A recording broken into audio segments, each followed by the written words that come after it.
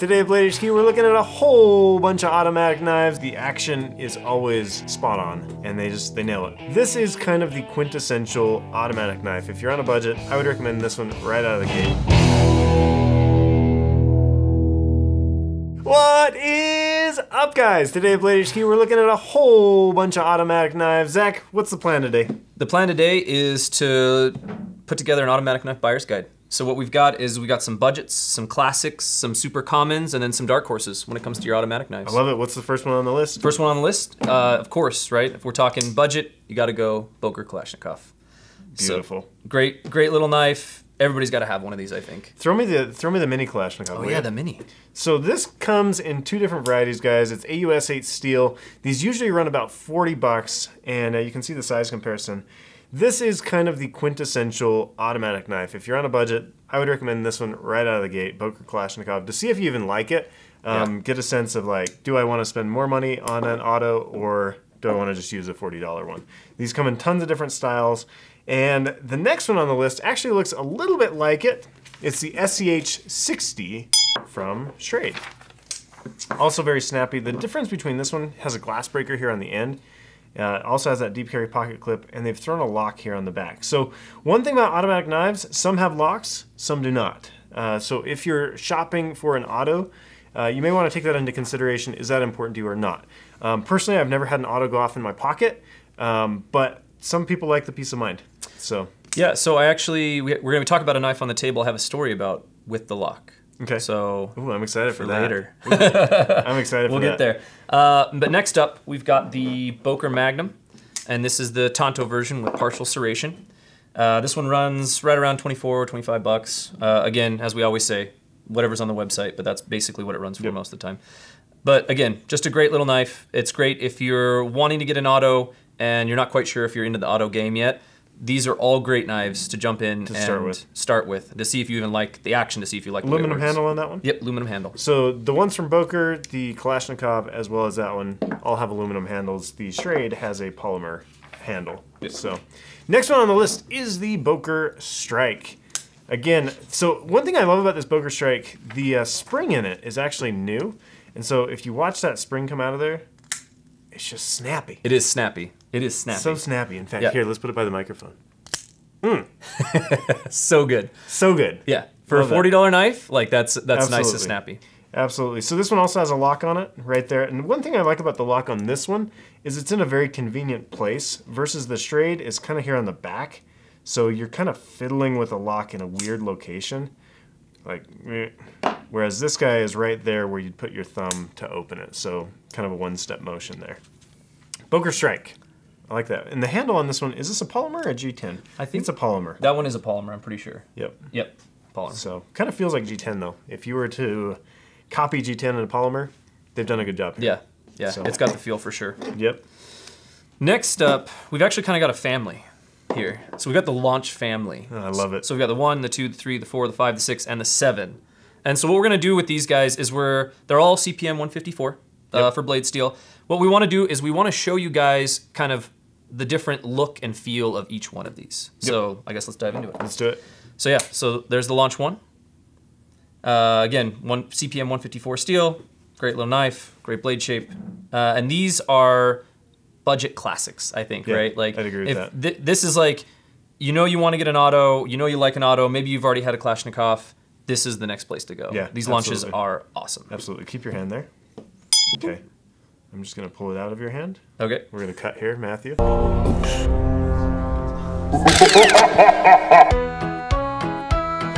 Just jump cut these, Matthew. That's the thought here.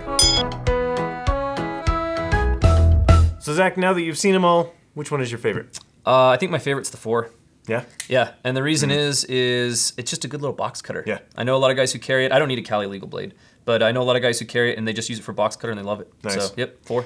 I think my favorite, continual favorite with the Launch series, I love the 4, I think it's cool, but the lines on the 2, I just think are really beautiful. I think the backspacer's amazing. All of these come in that beautiful Ben blue that I just find irresistible.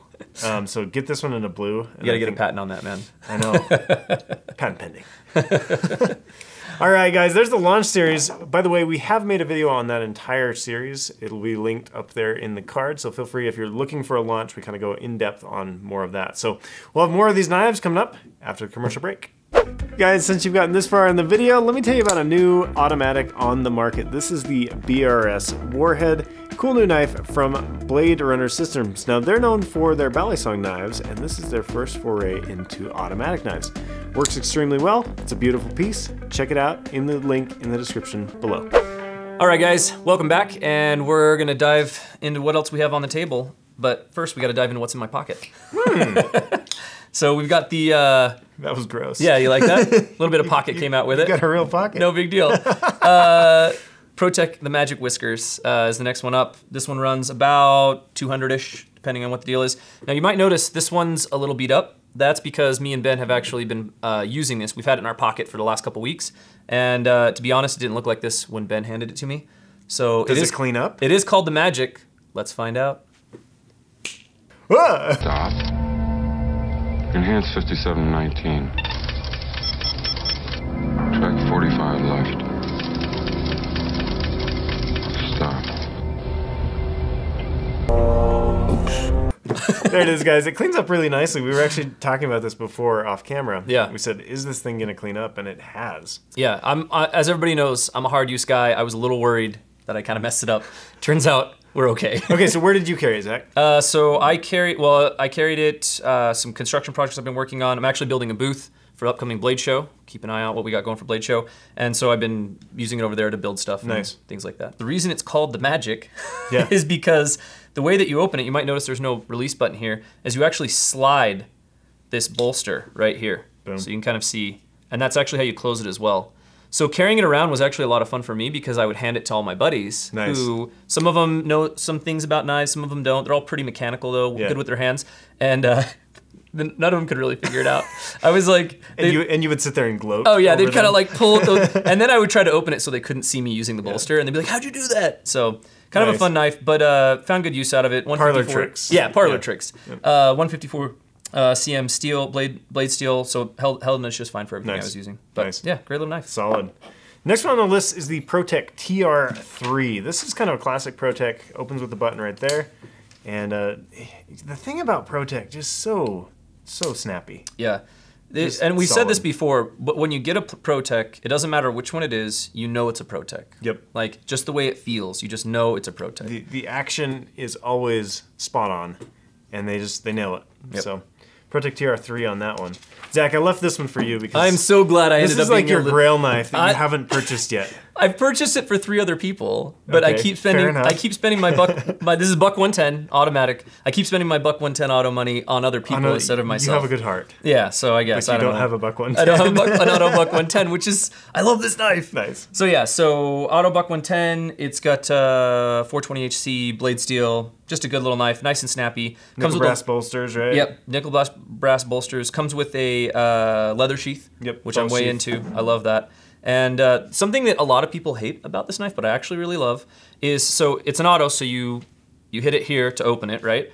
But you don't, that's not how you close it. I hate that. I love it. I hate it. I love it. You close it with the lockback, and it's just, there's just something about it. Like heritage, I don't know, I just love it. Every single other auto on the table, save the Adamas, opens and closes with the same button. And then the buck has to do I don't know why. I think it's absurd. I just love it. What do you guys think? Let us know. Let us know in the comments. Totally absurd. Yeah. It drives me crazy. It's fun. And every time I go to close it, do you know what I do? Is I push that stupid button. Yeah. I'm like, oh yeah. Yeah, oh yeah, let me move my hands. No. So the 3 people I've given it to, one of them was my dad, and then 2 were a friend and an uncle. The people that I've given it to, none of them specifically asked for it. Yeah. And all 3 of them love that as well. So maybe it's just it's a heritage thing. It's a heritage thing. I think as far as a heritage thing, it's great. Yeah. As far as a do what everyone else is doing, normal operation, I hate it. Whatever. Benchmade CLA is next on the list. This is a classic auto in my mind. G10 handle, you got a lock on there. Snappy action, USA made. Comes with Benchmade's, I think they call it their Life Sharp warranty. Yeah. They'll sharpen it for you forever, tune it forever. Great warranty. So I love the CLA. I love the fact that the handle's pretty neutral. It's just gonna, great little knife. So Yeah, and Composite Light Auto is what CLA stands for. I always wondered that. Yeah. In fact, when I said that, I thought, I wonder what CLA stands for, because I've said it a million times. Composite Light Auto, and it is true. Like it's a nice feeling knife, and again, with how neutral it feels, it's great. I think this knife is the antithesis of the next knife. Yeah, that's very true. The Benchmade Adamas. Yeah. This thing is a brute. This thing is a brute. Let's make sure it's unlocked, because I always forget to unlock it. Boom. This thing is snappy. Kicks like a mule. It kicks like a mule. And it has to. Look how big that blade is. Yeah, it is. Like, it's just a huge, hard use knife. Like, just plain and simple. Same thing comes with the Life Sharp warranty from Benchmade. Great knife. And if you got a big hand, or you find that you're using your knives a lot with a glove, great knife for that. Solid. And it's got that back lock on it too. Yeah. So it has you can actually lock it in place or lock it closed as well. Exactly. And this is one of the ones. Every time this thing gets me. There it is. There you go. Okay. Like I mentioned, this is one of the few that doesn't open with the actual press of a button. Yeah. You're using that axis lock to open it right. Hit the table. Yep. That's mine. Claim it. So, cool knife. But you look at even the thickness on those two. It's a brute, man. It's insane. Next one on the list, the Microtech LUDT. Kind of a standard Microtech design at this point in my mind. Steel on this particular one is L-Max. You got an aluminum handle and just a nice push button auto. And again, we're kind of into the spendy territory. This one's gonna run you about $225 currently on Blade HQ. Those prices always change, so check the site for the actual price right now. But LUDT, great little knife. Yeah. Well designed, not a lot of frills to it. Just a good piece. Yeah, and as far as reliability, action, it's everything you expect from Microtech. Yep. So great knife. Awesome. Next. So next up, this is the Gerber Auto Covert. So you got on this one, you got the partially serrated blade, deep carry pocket clip, and pretty nice snappy action. Yeah. Definitely feels a little more of maybe a self-defense knife. Sure. Right. It's a little more geared in that direction, but great knife. Feels good. And this one also has the lock that we've noticing. On certain knives. On some. Yep. Deep carry pocket clip on this thing too. Yep. Zach and I had this, or maybe it was Andrew, I can't remember. We had this conversation about pocket clips because I always bring up pocket clips on Knife Banter. And it's funny because pocket clips are important. They're very important. They're very important. And so when it's got a deep carry clip, like you kind of find what you like in a pocket clip. And if it doesn't have that, it annoys me. Yeah. And if it's got fanciness on the pocket clip, I'm not a fanciness on pocket clip kind of guy. Yeah. I should mention too the mini covert. You got the covert and mini covert. So just a size comparison between the two of those. So if you are looking for a covert, you can see those there with the recessed screws on there. Yeah. On the pocket clip. You love the recessed screws on the pocket clip. It's a nice detail, man. It's a nice little thing that says we thought about this. And then between the two, not only are you changing a little bit in size, but obviously there's a price difference as well. Yeah. So the mini comes in right around $135. Nice. So. Nice. Next on the list, the Gerber 06 Auto, and just classic knife. We did an entire video on this knife exclusively. So if you haven't seen that one, we'll link to that as well down in the description box. But great knife, kind of a military grade machine. I mean, you look at these two, just chunkers. Yep. Just big fat chunkers. Yeah, they're both meant to just be abused. Yep. Beat on things. And we should mention glass breakers too. This one's got a glass breaker, and then that strayed down at the end also had a glass breaker. So if you are looking for a glass breaker, that's a feature that you're going to want to pay attention to. Now we got mailbag, guys. This is probably the most exciting mailbag of all time. Okay, maybe that's an overstatement. Oh, our friend Thomas sent us an email. I'm just gonna read it to you, and I think we need some sad, sad music. He says, the Knife Banter videos are always interesting and fun. I can tell that Zach likes knives, but the guy on the left, the viewer's left, that's me, Yeah, that's you. does not. Even though he is the live wire on the shows, his dislike of knives is just too much. Perhaps you could find another guy who appreciates knives to fill the spot. So, I think we've got an opening. I'm gonna go cry myself to sleep. Accepting applications. Do you know what's funny about this? I emailed Thomas and I said, Thomas, give me a call, man. Yeah. He never called me. Oh, bummer. Thomas. Bummer. Yeah. Here's the deal, guys. You actually got me thinking, Thomas, and I appreciate this. I think we need to do my knife collection. Yeah, What do you guys think? Should we do Ben's knife collection? I think so. I collect knives in a weird way, and I actually give away more knives than I collect. Which eventually that seems you would have a deficit. But knives come to me. They land here. Right. And they become mine.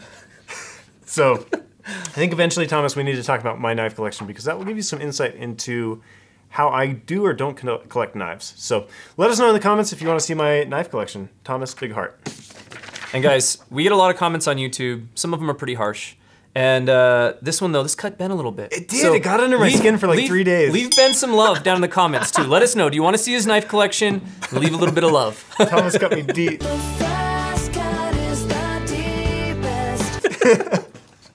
Oh man. Okay, so this is from the Bowie knife video that we recently put up, Bowie knife for survival. It was a fun collaboration video we did with some other YouTubers. Check it out, it's awesome. And somebody commented, the Todd commented, I hope Tim picked up all those peanuts. And which I was just gonna explain. Tim actually told me when he handed off the knife, he's like, I threw all these packing peanuts all over the forest. And he's like, there was snow, I couldn't even find them. Tim is gonna go back in the spring and pick them up. That's where he always goes. Sustainable stewardship is part of what we do. So Tim will clean those up. And if he doesn't, Tim, we'll come after you. We're coming for you. And last but not least, we had a poll on the last video we put out, and we asked, how do you pronounce this name of the knife? And you guys answered the question, and you can see the results here. Clearly, the top one won. The top one won, for sure. I'm pretty sure that was pronounced Bowie Bowie. Yeah, Bowie Bowie. Yeah. Fun little piece there. All right, guys, now we have our Dark Horses section of the knife banter. Okay. Go ahead, Zach. And by dark horses, what we mean is maybe something you haven't considered before, maybe something that's a custom, that type of thing. So what we've got first is the Piranha Bodyguard. So this is Piranha Bodyguard, obviously automatic, great little knife. And I'm kind of falling in love with Piranha. I feel like I need to go grab some off the shelf and like look at them deeper. We made a video on those one day. Yeah. I handled all of them. They're beautiful. Yeah, well so done. I wanna experience the Piranha a little bit more. But anyways, this particular one, it's got S30V steel blade, nice pocket clip, and really neat finish. And this is something Piranha does, and this is actually why I'm kind of crushing them a little bit, is their designs they're good. They feel good, but they're a little unique. Not too unique, They've kind of got this weird finish, and they do like this speckled, like even this one has this green and black speckle. Yeah. Not quite my jam. Yeah, I don't know what it is. It's like, normally I wouldn't, but something about these guys, I don't know what it is. You want it, you gotta Yeah, have I it. want it. Yeah, so I think I'm gonna try to add one of these to the collection. And then just to show you guys, just everything they do is just got some style to it. This is the bag that the knife comes in. It's kind of your style. It's like Slurpees and pizza style. Slurpee and pizza style a little bit. Yeah. Hot rods and motorcycles, that type of thing. Yeah, so anyways, Piranha, Bodyguard, great little knife. Next on the list, guys, is the SOG TAC. That's not entirely accurate. And again, this is kind of a classic auto in my mind. It wasn't in our top sellers, so we kind of threw it in at the end, but also a really good one. One thing I like about this one, really thin. So if you compare this to this Schrade SCH 60, look how thin that SOG TAC is. It also has that lock on the back, deep carry clip, and they're very snappy. So. Yeah, they are. And then we had to throw in an expensive one. Yeah. Just because. Yeah, we had to throw in an expensive one. So this is the Brian Teague. Brian Ty is how that's actually pronounced. I know, Ty, sorry. But if you're reading it looks like Teague. Sorry, I was reading it. Brian Ty, this is the Custom Tie Breaker, is what the name of it is. Should we tell them the price? $1,200. $1,200. So Damo steel blade. It's got, sorry guys, titanium handle. I was just making sure. Titanium handled, shaped really in a it's got a lot of shape and contour to it. Brian Ty, what you have to understand is this is a man that has made his own knife t-shirt fabric and had like this classy shirt made out of it. Like this is a guy that eccentric is like what he does. And I think this knife really shows who Brian Ty is. If you put this knife next to him, you're like, yeah, it all makes sense. This works. Yeah, it's a beautiful piece. Nicely done, Brian. And then the last one, kind of in our Dark Horse category, is in my pocket. And I've been carrying this the last couple of days. It's the Hogue. Ooh. Hey, look, you brought pocket out with you too. We usually clean everything beforehand, but if it's coming out of our pocket, it's coming out of my pocket. Yeah, absolutely. So this is the Hogue micro switch. What's the story behind this one, Zach? So we actually went and did a tour of Hogue's factory and had a bunch of adventures surrounding that knife. Yeah. So this is the micro switch, and I actually took this hitchhiking for a couple days on the road. So we actually have some footage of that. We can roll here.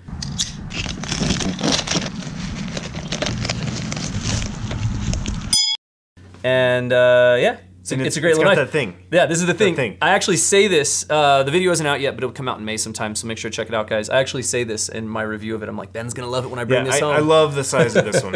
It's right in that range, right at about 3 inches, right under 3 inches that I love. So you carried this for a while, and then you handed it off to me. I carried it for the last week. One qualm. Okay. The pocket clip. It's got this funky curly Q underneath it. Yeah, I saw you struggle with it yesterday. I've struggled today too. Yeah, I didn't have any. It was in my pocket for like 4 or 5 days on the road, hard use, and like never caught my pants. Yeah, maybe it's just your pants. It could just be. It's my probably pants. those roses you have embroidered on your pocket.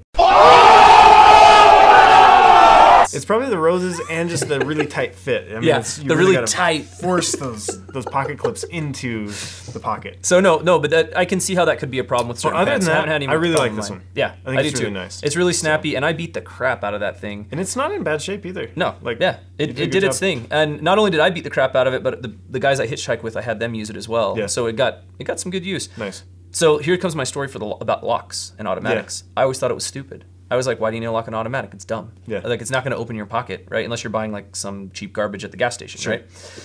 But I ended up sleeping out one night while I was hitchhiking. I slept in a pipe in Beaver, Utah. Like I said, watch the video.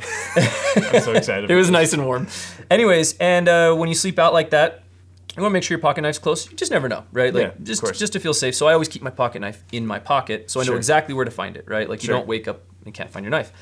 And I went to bed with this in my pocket, and I was like, man, I hope that doesn't go off my pocket, because when you sleep, weird things happen. Of course.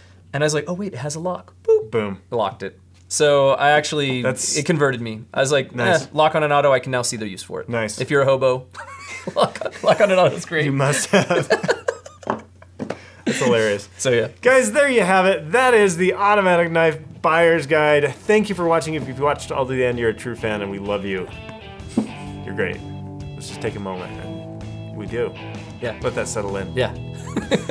Guys, we'll have another video coming out for you next week. Thanks for watching, and be sure to like and subscribe. Thanks. Ooh, that was a long one. On my way.